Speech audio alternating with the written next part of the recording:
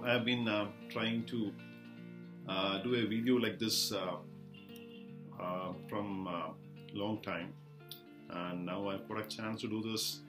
And I do this especially for one main reason, that the understanding about diabetes is very much necessary in the new world, and the basic things about diabetes is being told in a very short video, and try to understand this and follow it in a better way so that you can control your diabetes and prevent the complications related to the diabetes. The diabetes is there everywhere, entire world it is there, and it affects everyone around the globe. The number is slowly increasing day by day, and in India there is supposed to be 1 in 30 people, that is 1 in 30 people are affected by diabetes in India. And the main problem with diabetes is it can only be controlled and never be cured. That we should understand. And always make sure that you consult your doctor and regularly speak about your problems and avoid the self-medications as much as possible. Now, what is diabetes? We'll see. The pancreas is a gland, endocrine gland, which is situated behind your stomach in the abdomen, and that is the one which produces an insulin, and insulin is the one which is going to control the blood sugar. And diabetes occurs when the production of insulin from the pancreas is less, or the insulin which is being already produced is not working properly. So this is the two reasons in case of diabetes. The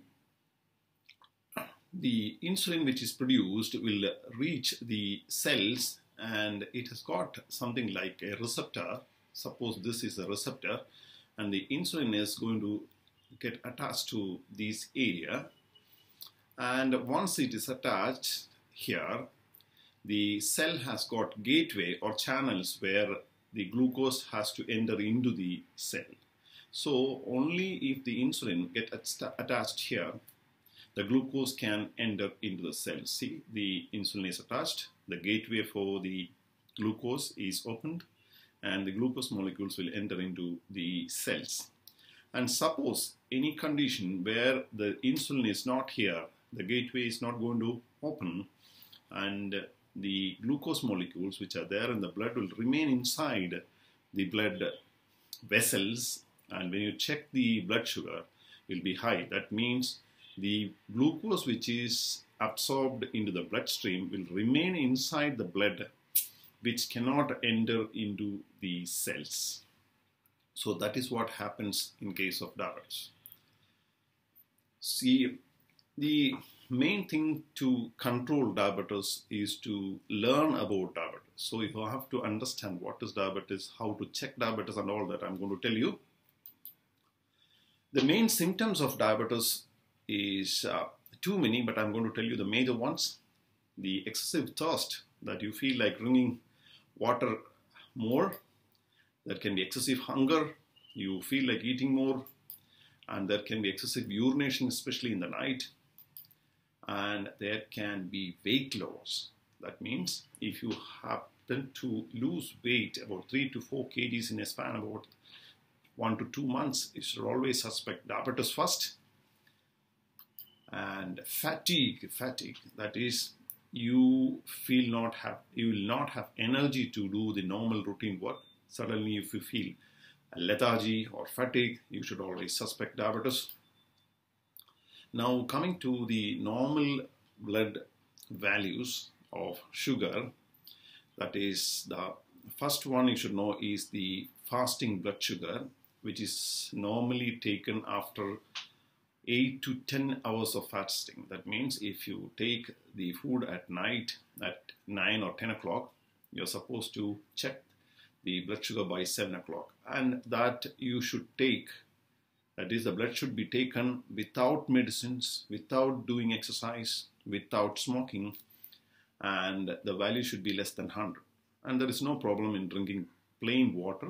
It is not going to affect your blood sugar, but no medicines, no exercise, and no smoking. And PPBS, that means postprandial blood sugar, is taken after 2 hours of 2 hours of food. And some people will tell you 1.5 hours, 2 hours, 1 hour and all, but it is not like that. The WHO has advised or recommended to do the PPBS at 2 hours of food. That means if you take food at 8 o'clock in the morning, you have to collect the blood by 10 o'clock and the value should be less than 140. And the third test you do for diabetes is the A1C test, that is HbA1c, which will give you a value of 3 months of average blood sugar, and that can be taken at any time of food. It is not related to food. So you can take the blood for HbA1c at any time of the day. Now in diabetes, the value, see, the fasting blood sugar is 126 or above. And if you get a 126 value, and that should be confirmed with the second test probably about 1 week later. And if the second test also comes more than 126, then you can confirm that the person is having diabetes. And this 126 many people ask, why 126? That is because in UK, there is a study conducted, that is UK PDS study is there. In that study, they have found out that 14% of the people with value of blood sugar, fasting blood sugar 126 had retinopathy. That means the diabetes related eye problem was there in about 14% of the people with the fasting sugar of 126. That is why we have put the value as 126. And postprandial blood sugar, if it is 200 or above, we can tell that the person is diabetes only after checking a second time, that is about 1 week later. Then if somebody is having symptoms of diabetes, that is excessive thirst, excessive appetite, excessive urination, and if you check the value of blood sugar random taken, that means any time of the day if you take a blood sugar, if it is more than 200, you can tell that the person is diabetic and you need not do a second test. So if the fasting blood sugar, PPBS, you have to confirm for a second time, but RBS with symptoms and blood value more than 200, you need not confirm the person is having diabetes. Pre-diabetes is a condition where the value, if it is from 100 to 125, and the PPBS value is 140 to 199, and the HbA1c value, if it is 5.7 to 6.5, this is the where you should check and find out. And if you are in this stage, you can control your diabetes, you can do exercise, you can do diet, and you can go back to reverse to normal value. That means you are not a diabetes, you are a pre-diabetes, and if you identify a person in pre-diabetic stage with exercise and diet, you can become normal. But once you become diabetic, it can be only controlled, but it cannot be reversed.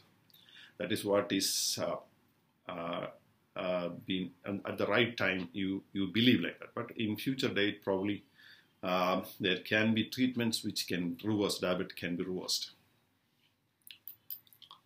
And diabetes is of two types, type 1 and type 2. In type 1 diabetes, there is no insulin production. Absolutely, there is no insulin. So, in such people, you have to give insulin injections, and that is the only treatment available. And this type 1 diabetes will usually occur in children. Type 2 diabetes is the commonest one, which is especially due to reduced insulin production or insulin resistance. Insulin resistance means the insulin is not properly working. The insulin is produced in more quantities, but it is not properly working. So that is the main reason in type 2 diabetes, and it occurs mostly in adults. And nowadays, the children are also getting more and more affected because of lack of exercise, obesity, and all that. And this type 2 diabetes can be treated with pills or with injections. This is a diagram which shows the natural course of diabetes in UKPDS. UKPDS I've already told you, that is a study which is conducted in the UK, where about more than 5,000 people are followed up with history of previous history or family history of diabetes. And you can see here, this is the time where somebody is diagnosed with the diabetes. And you can see that almost 10 to 12 years prior to the development of diabetes, the person is having changes. And these changes are usually IGT. IGT means impaired glucose tolerance. That means somebody is having rise of blood sugar after food, and later there will be slow rise of postprandial hypoglycemia.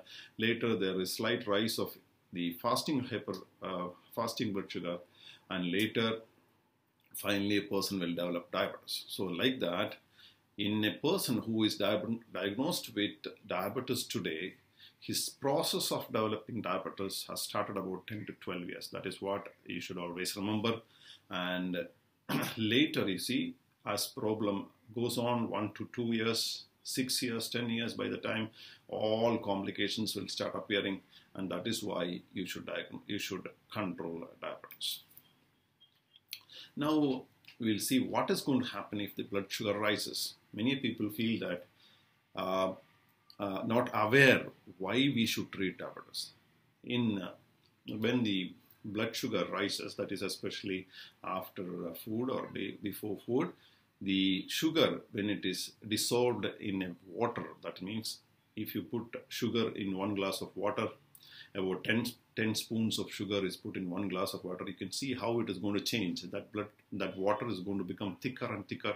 Just like that, the blood also becomes thicker, and once it is thicker, it is not going to freely flow. It is not going to freely flow through the blood vessels, and at times it can get clotted inside and reduce blood supply to the area the blood is actually supposed to flow. So that is the reason. So this you should always understand. That means if blood sugar rises, your blood is going to become thicker and thicker, and there will be a reduction of blood flow through the major organs in your body, and there are chances of blood getting clotted. That you should not forget. So now, why control? Why you should treat treatment? Why you should avoid sugar? This is to control or prevent problems of diabetes, which are supposed to occur about 10 to 15 years after the diagnosis of diabetes. You're supposed to control diabetes to prevent complications. Many people don't understand this.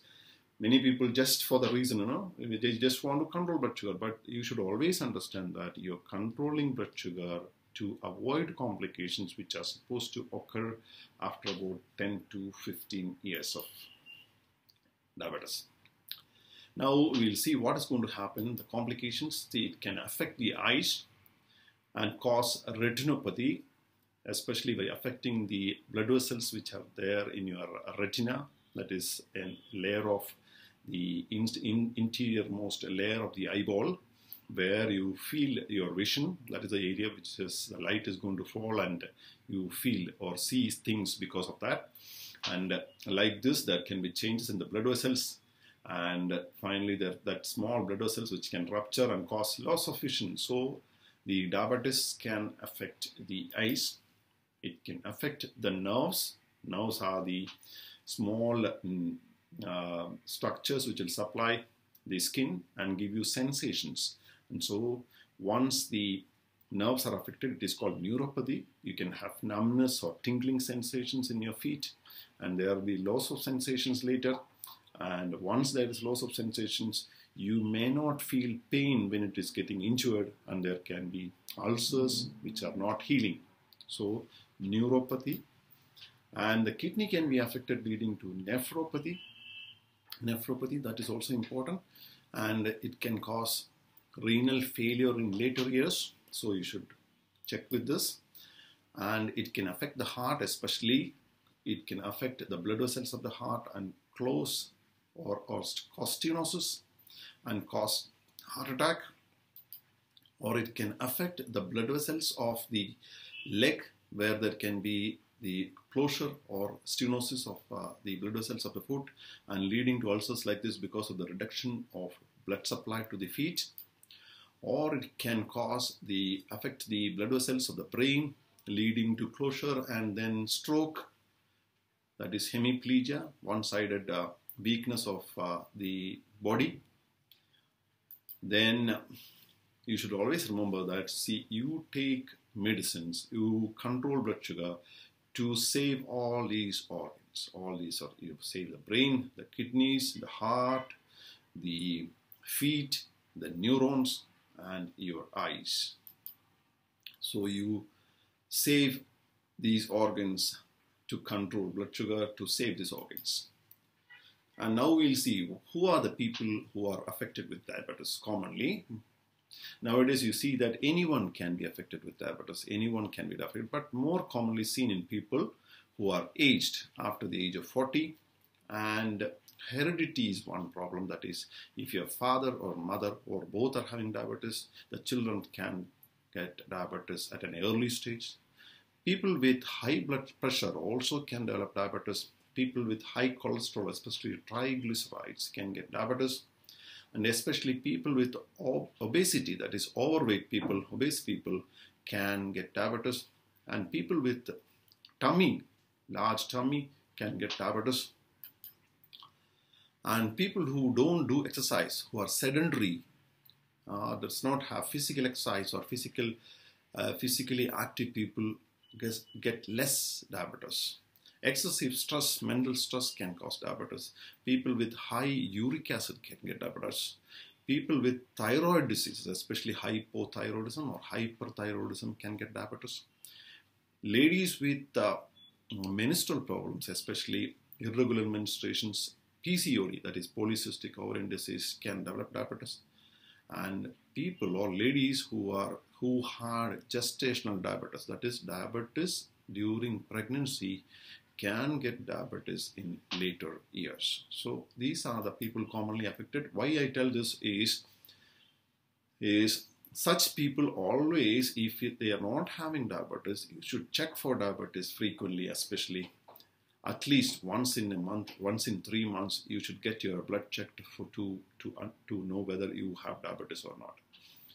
So always make sure that you have a clear idea about diabetes, especially the symptoms of diabetes, whether you have a chance to develop diabetes, what are the symptoms of diabetes, and what are the complications of diabetes. How do you check for fasting blood sugar, PP blood sugar, what are the normal values of that, and such idea, basic idea about diabetes you should always have, and try to avoid self-medications, especially based on common sayings among the people. You know, people might say that such medicine is nice, you have such a medicine, you try that, but you always make sure you talk to your doctor and make sure that you follow correct medical treatment so that you don't have future problems. And you should always know that health is one's own responsibility. Only doctors can help you. You are the one which are going to take care of your health, and make sure you do that. And be healthy. Be healthy. Always be healthy, and make sure that only with health you can enjoy this beautiful world. If you don't have health, you may not see these beautiful scenarios which are there around you. So you always make sure that you're healthy and try to control your diabetes. Hope this video will help you to control your diabetes.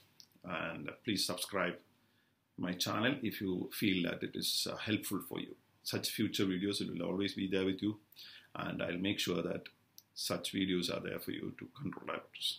Thank you.